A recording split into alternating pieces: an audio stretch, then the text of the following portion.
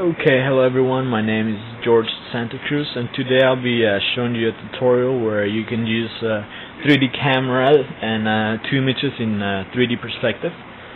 So let's get started. First of all, we're going to make a new composition. You could use any of the presets on here. I'm just going to use 600 by 397, frame rate 29.97, and duration 10 seconds. Okay, so that's our composition. Okay, first of all, we're going to change the background to a nicer one. So we're just going to go to Layer, New, Solid. It could be any color, so I'm just going to leave it at white. Make composition size and press OK. Alright, now we're going to apply an effect to it. So while this is selected, let's go to Effect. Scroll down to Noise and Grain, Fractal Noise. As you can see, it changes. We're just going to leave the first settings alone. It should be fine. And we're going to bring the contrast a little bit up, say about 200. That's good. Now we're going to go to Transform.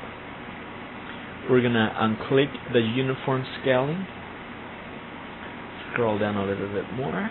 And where it says Scale Height, we're going to bring it all the way up. As you can see, it only goes to 600.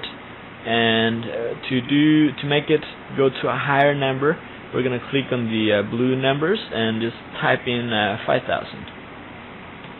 As you can see, there are some nice lines going up and down, so that's what we want. Okay, now we're going to scroll down to where it says Evolution. Okay, in Evolution, while you're at the first frame, we're going to apply a keyframe.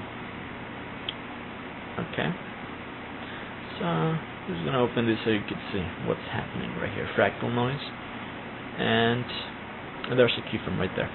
So we're going to go all the way to the end, to the last keyframe, to the last frame, and we're going to go back to our settings, or it could be either right here, doesn't really matter. It's going to go right here. We're going to, where it says 0, we're going to change it to 4. Alright, as you can see, it changes. If I type it right here, it changes over here also. And we go to our first frame. As you can see, there's a nice animation going on right there.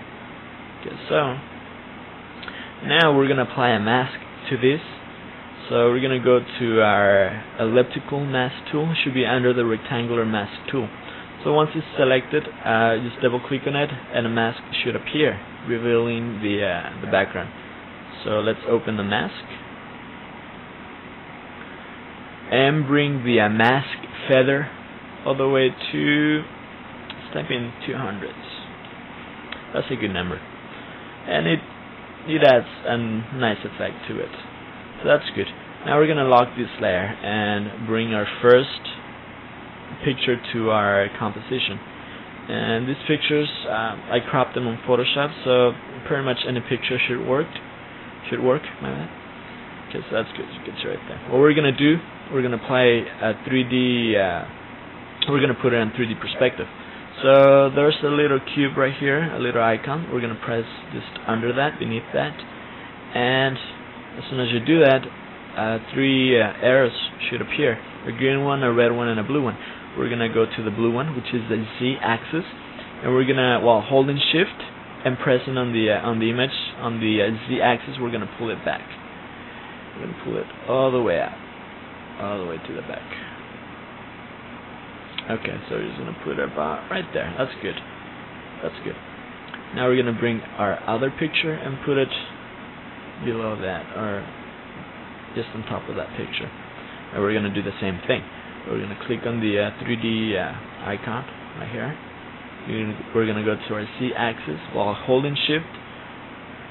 Take it just a little bit to the back, right there. Alright, that's good. We have our background, our 2 soccer players, and now we need a camera. So we're going to go to Layer, New, Camera. Excuse me, New Camera.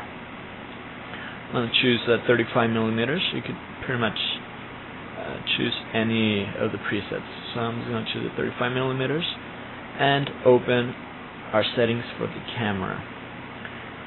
On the first frame, we're going to apply a keyframe.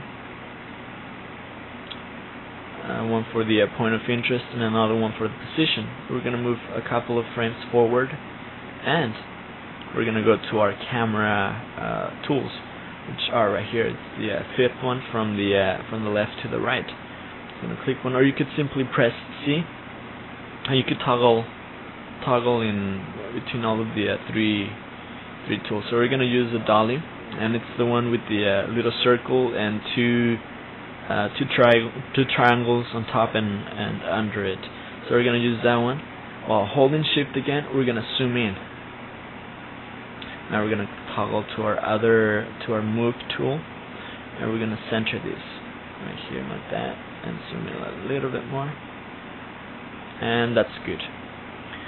Okay, now we're going to move a little, like I'll say 2 frames forward, and we're going to apply another frames. They're right here to the side, and then move a little bit forward, and then I'm going to toggle, pressing C. I'm going to pull out, alright, until I see my other soccer player. So I'm just going to move this, adjust this,